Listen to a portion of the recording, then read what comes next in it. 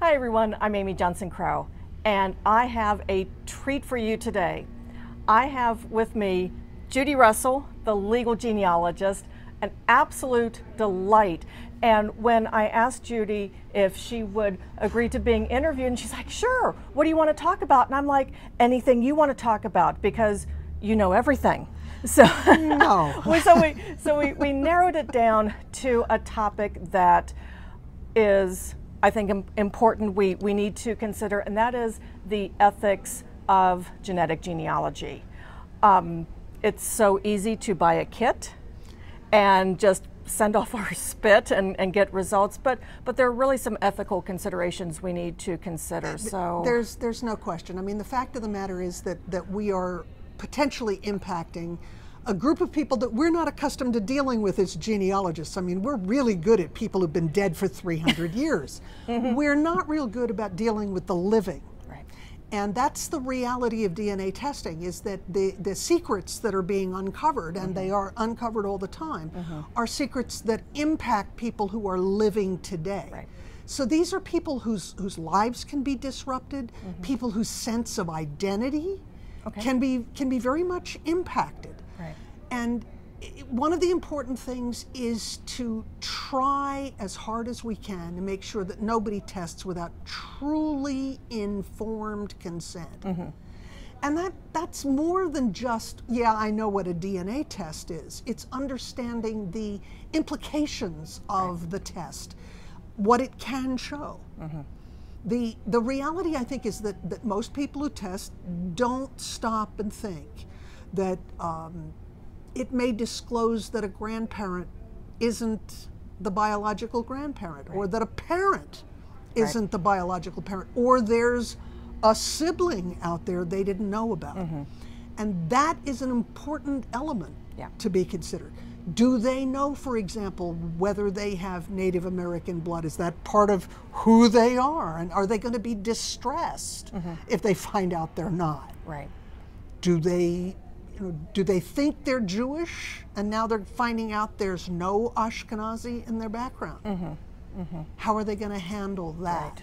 Right. So these are questions that I think it's important that everybody think about, understand, be aware of, and not sign that release without really stopping to think. Right. Now, certainly, and you alluded to this, people taking the test and all of a sudden they discover that they have a half sibling, or that they have an uncle that they didn't know about before. What does a person do in that situation where they have discovered this and they've maybe tried to make contact with this person because that other person has tested, they've had the match, but there isn't a response? The reality is, and this is one where we sometimes let our enthusiasm run away with our judgment. The reality is that there's a dark side to human nature.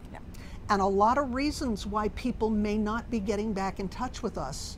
And it's not because they're being stingy with their results, or that they're trying to keep it close to the vest, but they may be discovering for the very first time that they're not who they thought they were, and reeling from that discovery. Right.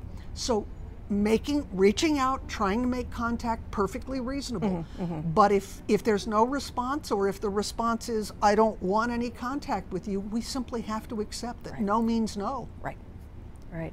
And I think that a case that I've been working on, helping a family friend who, her mother was adopted, and she finally agreed to have an ancestry DNA test, hoping to find something. And that's great from the adoptee's standpoint, but if there's a member of the birth family who maybe didn't know that there was this child who had been adopted out of the family, and all of a sudden, their genetic match and they pop up, that can be disruptive on the birth family side. It's hugely disruptive, and we really don't stop and think about this enough, and it truly happens all the time. One of the nation's leading genetic genealogists, as you know, is Blaine Bettinger. And Blaine discovered through DNA testing that he has a half sibling. that he had no idea about. And this has impacted his own family, it's impacted the adoptee's family. And it takes time to work these things through. Right. In the past, if an adoption was ultimately discovered or disclosed inadvertently or through paperwork or whatever, there was more time involved in the discovery process. And now it's, you know, you send off your spit and you log in and you go, what do you mean that's a half sibling? Yeah. And it can be really difficult. I think if we would just do a little more stopping and thinking, but a lot more concentration on the golden rule, on treating people the way that we would want to be treated if the circumstances were reversed. I think that guides us into making good decisions, more ethical decisions. Right, right.